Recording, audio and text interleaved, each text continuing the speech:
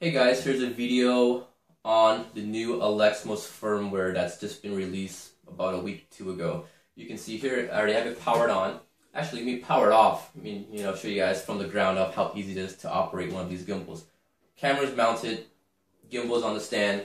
When I plug it in, I have the board programmed for instant on, so as soon as I plug it in, it's ready to use without having to wait for it to calibrate. Good for using on a boat or in a car, because you in one of those environments you can't have the gimbal level on the ground, so it's good to have it for instant on, and now it's ready to use.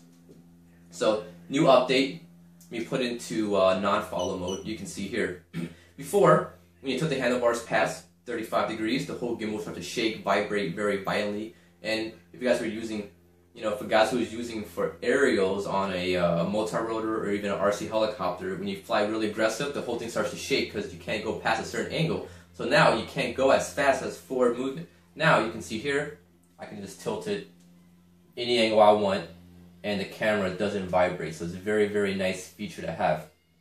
And also, new power level. When I move it, it actually provides more power to bring it back a lot quicker with less vibrations and less movement. You can see there. So very, very nice features with the new firmware update.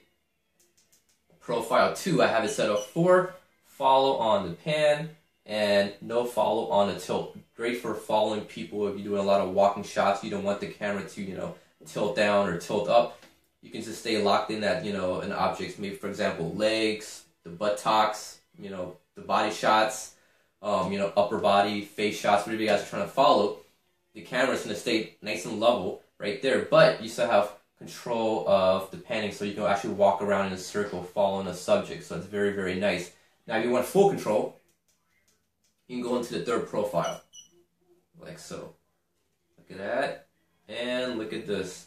So the thing about the profiles is, there is different profiles that you have to program yourself, so it's not going to be any little button that you click for, stuff that I use on here. So you can set follow mode for all three profiles, but you can make it slow or you can make it faster. So if you're doing a lot of, following people, you want a lot of like shoulder rig setups where you go back and forth between two different people, you can actually set the speed a lot quicker. So when you move it, you can quickly go between person A, person B, very, very quick. I have mine set about medium right now just because, when you're shooting videos 1080, in 1080p, and you have it for about 30 frames or just even 24 cinematic shots.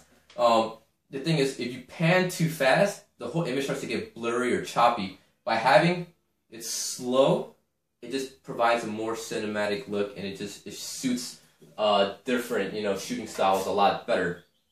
So that was a quick video showing the new firmware update. Oh, also I forgot to show you guys. So you can actually adjust the angle in follow mode. So for example, right now, I think I bumped it earlier in follow mode, so let me put it back to where it was.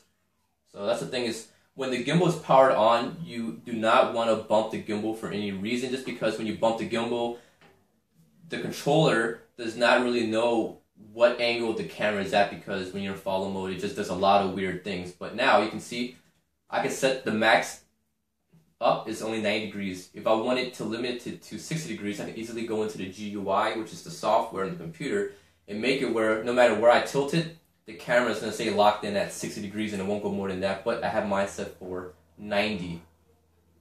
So you can see here, I can go down, and pretty much I have it set for all the way down, and it won't go past that, so I can't see my legs if I tilt it too far back. You can see. Very nice, a lot of cool stuff with the new firmware update. It's a little bit different to program now, to actually fine-tune the board.